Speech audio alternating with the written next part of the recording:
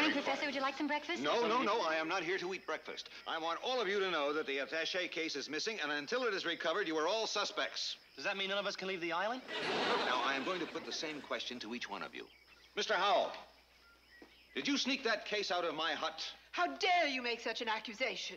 Do you think I became the head of a dozen international corporations by stooping to thievery? Well, of course not. Shows how naive you are. How else to get to the top of the financial jungle? Of course I took it. Oh, there's an outlaw. Well, thank you for confessing, Mr. Howell. Now, where is it? In my wine cabinet, and I'll go get it. Don't bother, Mr. Howell. Mary Ann and I saw you hide it, and we sneaked it out. We haven't opened it yet. It's in the food locker. I'll go get it. Never mind, Marianne. It's no longer in the food locker. You mean you saw us hide it? Exactly, and I put it in my sea bag, so I'll go get it right away. Don't bother, Skipper, because here it is. Well, thank you, Gilligan. Now, do you know what I'm going to do with this case? It's okay if you want to hide it, Professor. It is your turn. Since you're all so curious, strong steps must be taken to protect it. It's far too important. Good heavens. What's in there? What's in there? What was that? What'd you see in there? What is it, Top Professor? secret file in there entitled United States Defense Plans Against Secret Attack. We're not going to attack anyone, so let's look. But don't you see, this was probably taken from a United States secret agent. He probably gave his life defending it. And the enemy agents who killed him are undoubtedly still after it. You mean they may come to this island to look for the case? In their efforts to uncover United States defense plans, they will leave no stone unturned. What are we going to do? Don't hide under a stone.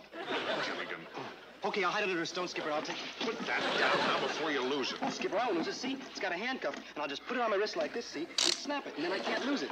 I also can't get loose. Gilligan, now you've done it.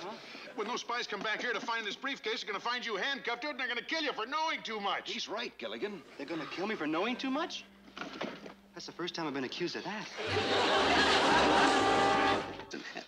Hey, Skipper, look, there's the key in there. I wonder what that's for. I don't know, but I sure wish it was for the handcuff lock. Because then I could just put it in like that, see? Turn it, and then I could just open it, and I'd be free, see? Skipper, I'm free! Professor, I don't have to worry about enemy spies showing up here and killing me. No, I don't think we have to worry about enemy spies showing up at all. Huh? Well, you mean that these aren't vital United States defense plans? Well, they're vital defense plans, all right. From World War I. Yes, that case must have been floating around the Pacific for over 50 years. Gilligan, was I in your dream? Yeah, you were ahead of the good guys, and you sure were tough. I was? Yeah, when you sent me on a mission, you told me the briefcase was booby-trapped, and if I got in a tight spot, I should blow myself up. Well, it was only a dream, and now that the nightmare is over, let's forget it. Imagine that, a booby-trapped attache case. Did you ever hear anything so silly? What a dream!